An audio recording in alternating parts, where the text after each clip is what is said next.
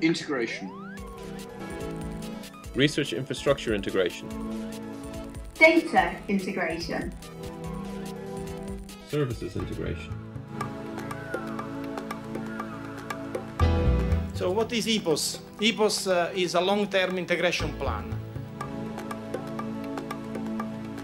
Earth science research allows the understanding of the physical processes controlling earthquakes, volcanic eruptions, unrest episodes, and tsunamis.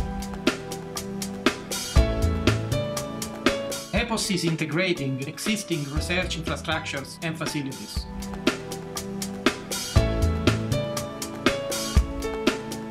The key challenge is to open up the enormous wealth of available multidisciplinary data and promote cross-disciplinary science serving society.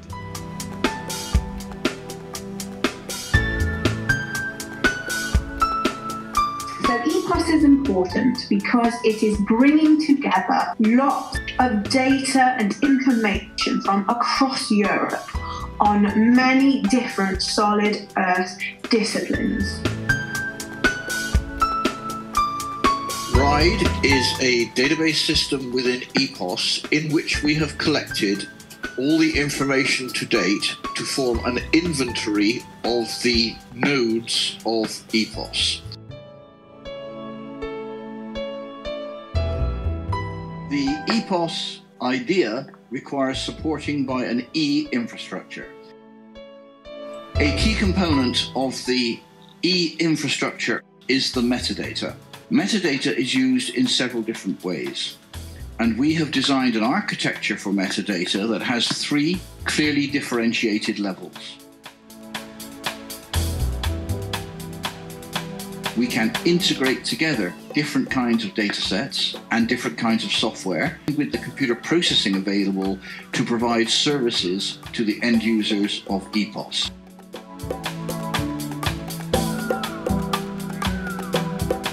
If you take the example of the last eruption in Iceland at Eyjafjallajökull, we have seen the economic consequences of this event where the entire air traffic was completely disrupted.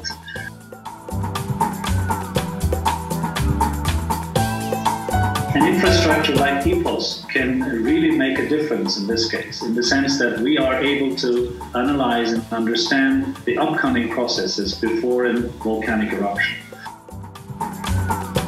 The aviation industry definitely is interested because our networks are monitoring the activity in the volcanoes before an eruption starts.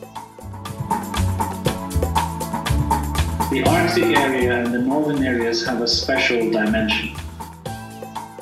It is because of important natural resources and their exploration, exploitation and management.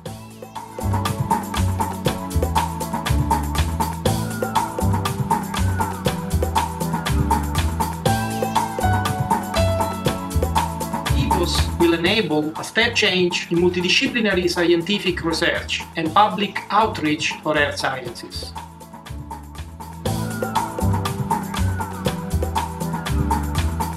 EPOS supports the European Commission plans responding to the global challenge of data infrastructure and new services to science.